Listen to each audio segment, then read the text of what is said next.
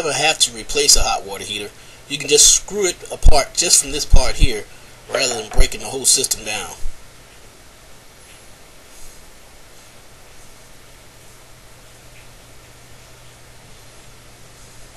And remember, always put the union before you put the cutoff valve.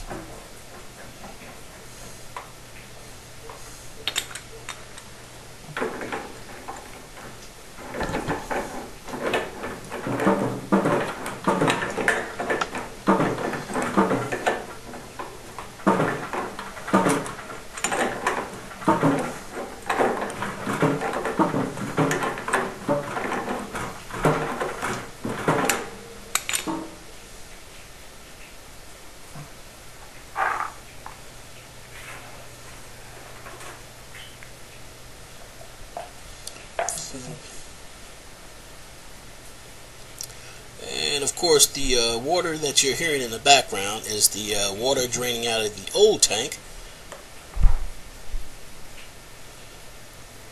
And here you see we're putting our gas cutoff 1/2 inch ball valve.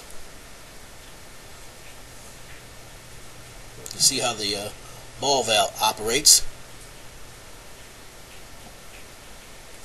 which is the perfect type of valve that you would like for a gas cutoff.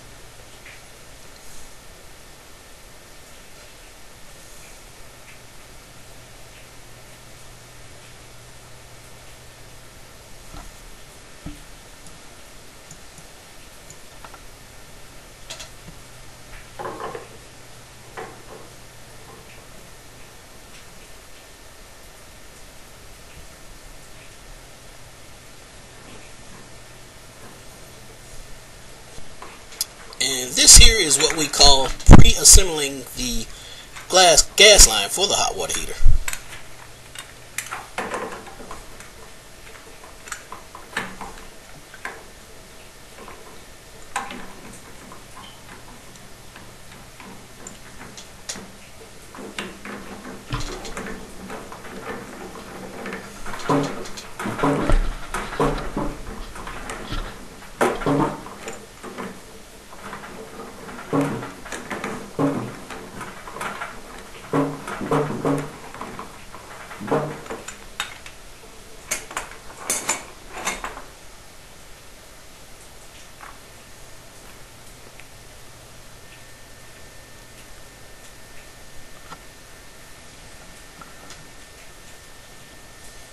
Of course, this is the top view of the water heater where the hot and cold line goes in, and any water heater that you buy should have it written on the top, hot and cold, so that you don't get them mixed up.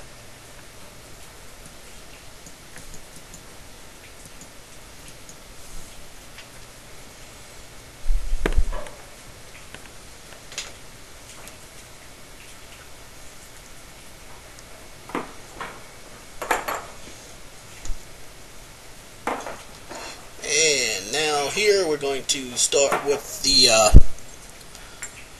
dielectric unions.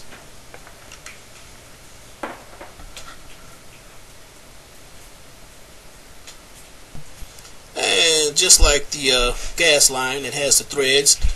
The dielectric union also has threads, and we're going to pipe dope it up for a extra nice and tight seal.